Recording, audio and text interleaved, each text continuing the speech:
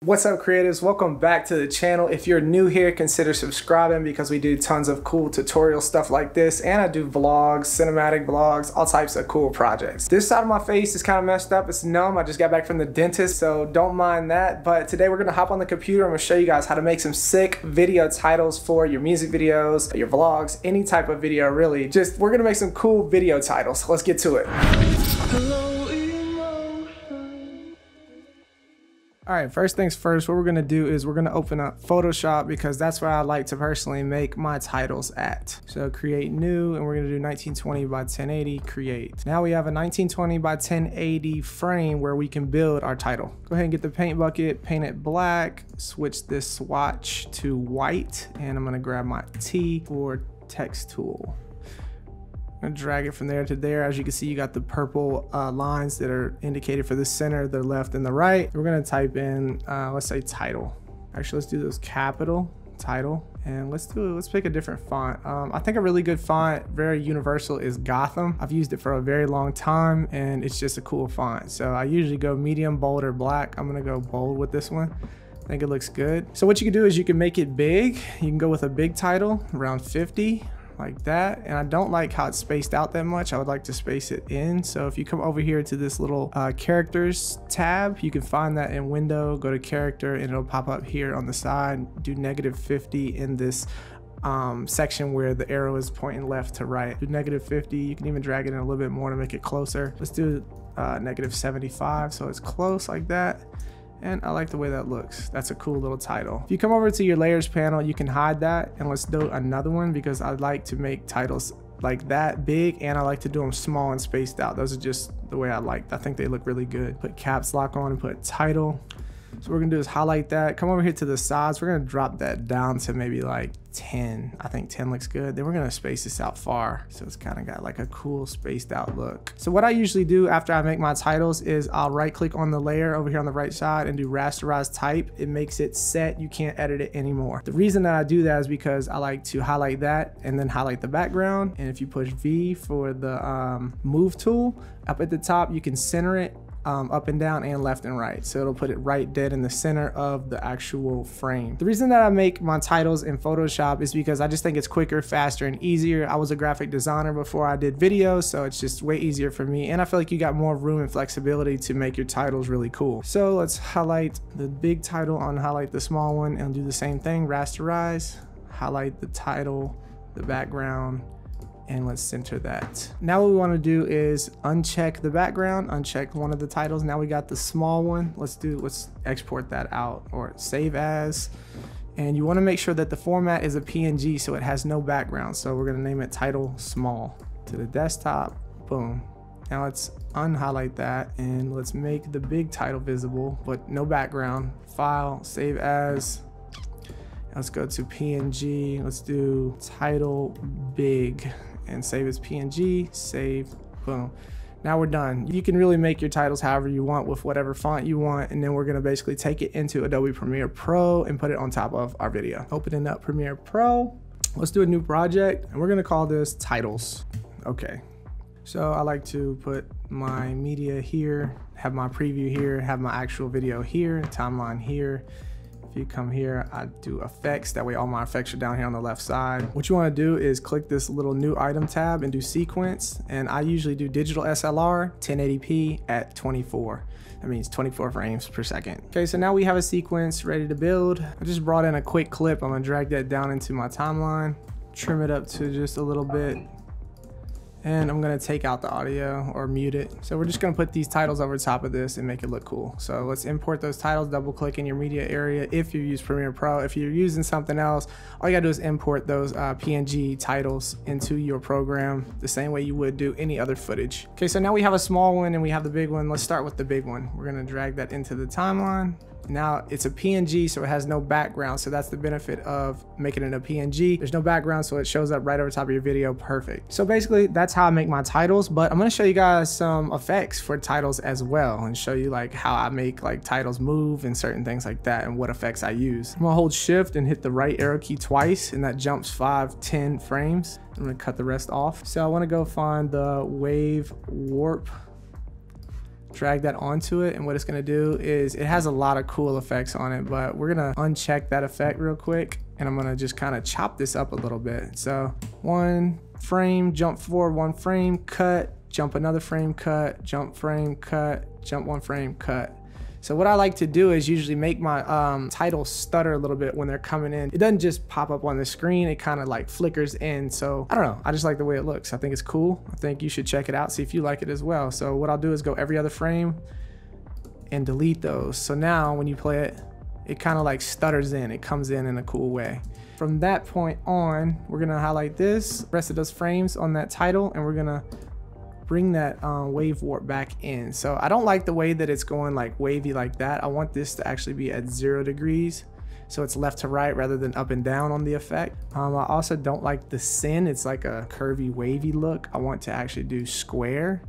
I think the square is cool. Now, as you can see, there's an effect. And if you play with the wave height, it goes left and right. It kind of splits that thing up. And the wave width, what that does is it cuts it up a bunch of times, or it can cut it up to 1 time. So what I want to do is go down. I want to drag this down to like 2. I want it to look like blurry, like just a bunch of different slices. And I'm going to bring it in close, so it kind of just makes it look like a little bit of some TV static almost.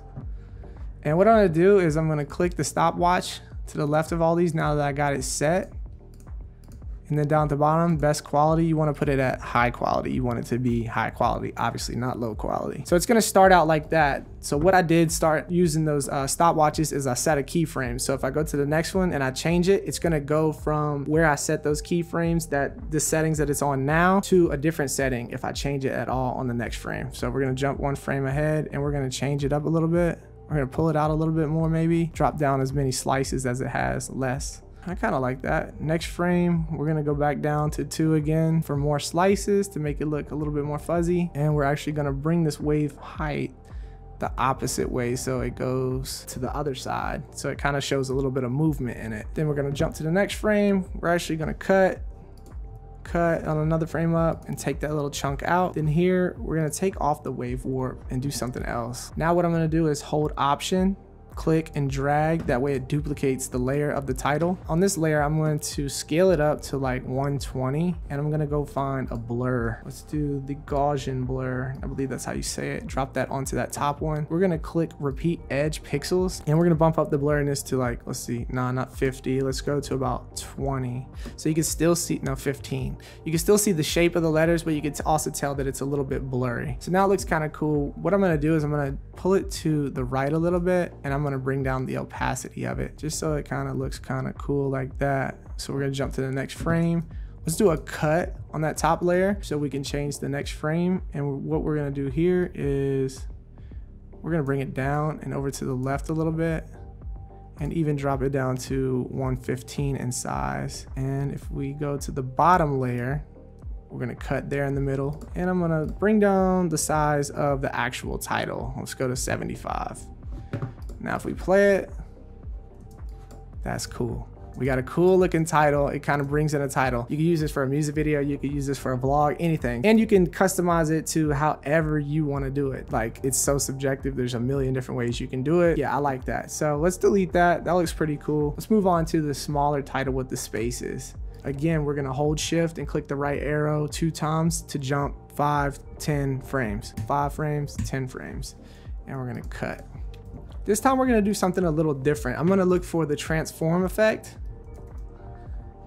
and I'm gonna drag that onto that title. Now what I'm gonna do is you go down to the bottom and it says use composition shutter angle. You wanna uncheck that, and doing that is gonna add motion blur. So whatever you do, if you set keyframes and move the title around, it's gonna have motion blur in it rather than the title just moving around. It's gonna have some motion blur and look cool. So what we need to do next is set the shutter angle high. Let's go to like 150. That is how much motion blur is actually in the movement. I like 150. I think you could take it to like 360, but 150 is pretty cool. So now what we're gonna do is we're gonna click the stopwatch on position, on scale, and we're gonna get to moving this thing around. What I want it to do is be motion blurred, swinging in. So I'm gonna bring it from maybe the top right corner down in and then back to the middle. So it's just gonna look cool, just kind of flying in. So let's start with that first frame. Let's take that over to the right.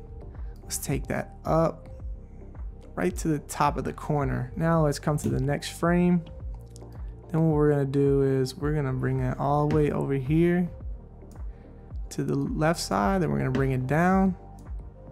Now we got it there. Let's move to the next frame. Click right, one frame. Then we're gonna bring it almost up to the middle, kind of to the right again. So it kind of swings from the right, left, right, center. I think that'll be cool. Let's jump one frame and let's bring that over here. Kind of over to the left a little bit actually, so we can just add just one more frame of a little bit more movement. Move over one more frame, and then let's hit the reset parameter button so it brings it right to the middle. And let's see how that looks. You know what, let's go ahead and bump that shutter angle up to 200. Let's see what we got. Now, as you can see, let's take off the background clip. It kind of flies in, cool. So it's only 5 frames, so we can come to the middle of that where that 5 frames is, cut it, and then we could drag this on as long as we want the title to show, and then let it come off whenever we feel like it's good. So let's bring that clip back in, and you start from the beginning. Let's make this big. Boom, flies in, let it roll, and then it cuts out wherever we want it. I'm gonna say right there, I want it to cut off. So say this is the beginning of your video and you know where you want it to cut off at, and you also want it to fly in. So you cut right there at those 5 frames, or however many frames you want. You could do 10 frames if you want. You can make it go crazy. It's so subjective, but I like my titles to kind of like zing in real quick and then sit there for a minute so you can see what it actually is. You need time to read it and then let it fly out. And you can even do what I said on the first title and let it stutter out at the end. So let's come here to the end. Let's go back 1 frame, get the blade tool, cut, 1 frame, cut, 1 frame, cut, 1 frame, cut, and then take out, boom, boom. Now it'll stutter out at the end. Motion blur flies in, sits there so people can read it, and then stutters out. So I think that looks really cool. And then even on those stutters, if you wanted, you could come to that second to last, make it go to 80, make it smaller, go to that last one and bring that down to 60. So it kind of like stutters smaller. It goes, that's really cool. I like that. So I'm gonna delete this stuff and just show you another way that I like to bring titles in. Let's bring that title in. What you could do is just click on it, effects, control, scale, and then go as far as you want it to be on your video. I'm gonna say right here. And then you wanna set a keyframe at the end and maybe just have it ever so slightly zooming in a little bit. So let's do 105. So it makes it a little bit bigger at the end. It makes it regular size at the beginning. So it'll gradually zoom in a little bit, which looks pretty cool.